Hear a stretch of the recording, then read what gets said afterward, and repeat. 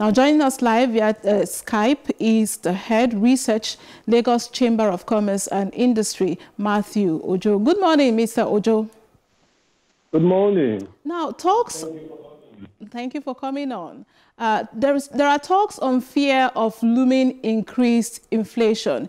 In your opinion, are we already in inflation? Of course, if you look at the trend since the beginning of the year, you will see that inflation has been increasing. Already, in the comparison from the news you read, you see that even though the increase is marginal, but we know that in the next coming months, inflation will trend higher. And the reason is not far-fetched. You can see that even though the reason given by the NBS for the marginal increase, they did mention closed borders as well as implementation of the new VAT regime, that's 7.5%. However, we know that with the Naira losing its value currently, that will affect inflation. And then you also see that productive activities is at its lowest ebb. And if you don't have production going on, supply is not there. And when you don't have supply and people have money to, or they want to buy something, you find out that if everybody wants to buy the same thing and it's scarce, the price will go high.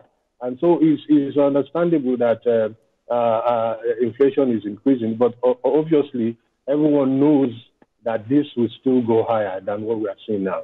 So what are the options available in the face of COVID-19? Well, in the face of COVID-19 is to ensure that in as much as the government is trying to ensure that we keep the social distance rule and all that, production does not die out completely.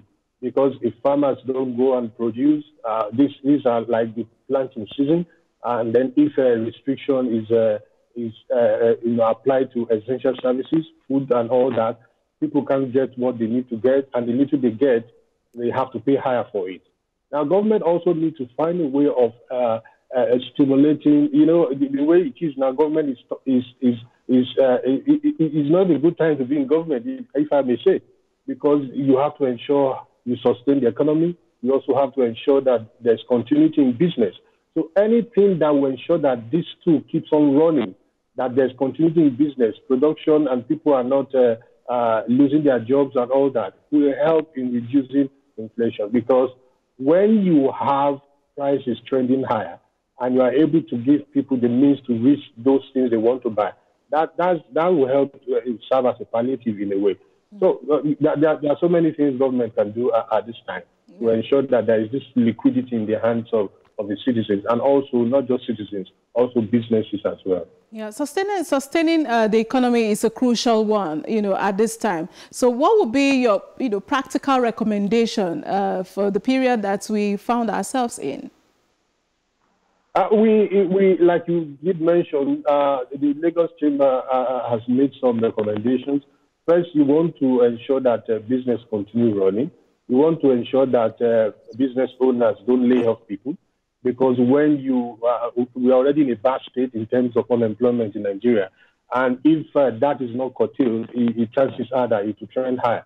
So what would government do? Government will need to look at measures of ensuring that businesses they are able to continue in their operations and not lay off. So you want to consider what you can do in the fiscal policy side as well as in the monetary policy side. For the fiscal side, government needs to look at how do they tinker with the tax regime to ensure that the palliatives are given to businesses.